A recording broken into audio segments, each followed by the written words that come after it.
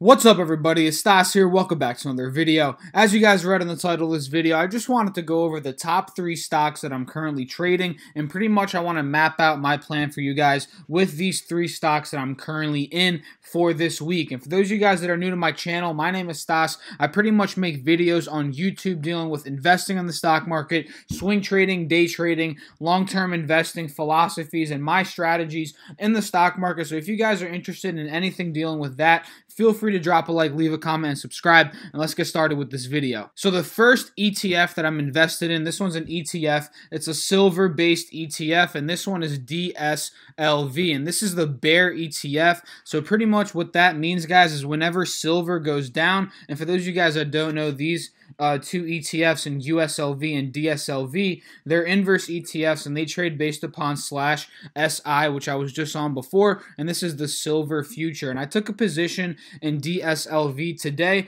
pretty much because I was seeing silver approaching the resistance level of about $16.80. I think it actually even passed above it. Yeah, it actually broke above it. It hit highs of about $16.90. Yeah, about $16.91. And from there, guys, we saw a huge pullback to about $16.73 where it's at right now. And I was able to take a position right around like $16.85. That's where the gold futures were, or the silver futures were, excuse me. And how that correlates over to DSLV.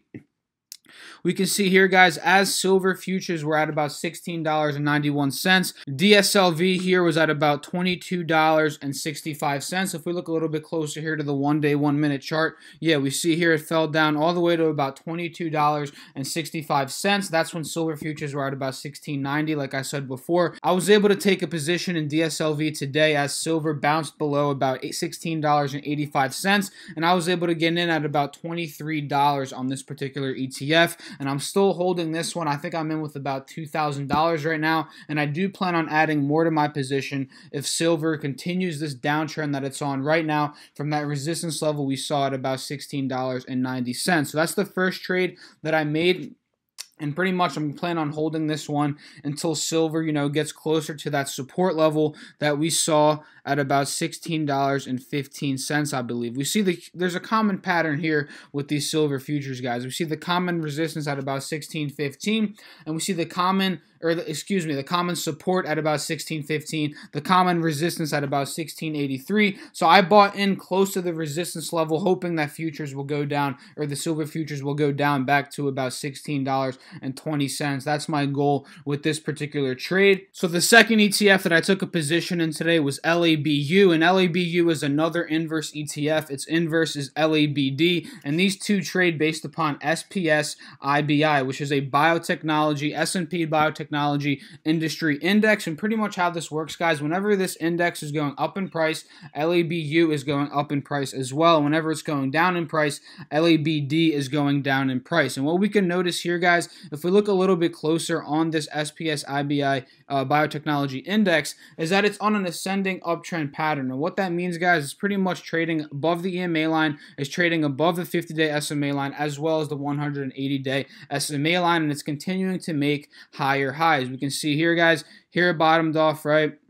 Made a higher high here. Here bottomed off again, made another higher high, and now we're seeing some strong consolidation at about $7,400 to $7,500 according to this particular index. And how this correlates over to LABU, if we look back over here, we see that, okay, LABU is topping off at about $105 as that index was making higher highs. Then we saw that nice big pullback to about $96, and that's where I saw potential in LABU, as it started to bounce above that $96 that $96 price point, and it was hovering above the 180-day SMA line, and it was still above the 50-day SMA line. If we look over to the 180-day chart, yeah, we can see here, guys, and we see a green candlestick start to form there, right above the 50-day SMA line. So this stock, or this ETF rather, is still uptrending, and I'm treating this as a dip buy. And I actually got in with about $2,000 again, same position size as DSLV. I got in at about $98, and if we looked at this 10-day chart here,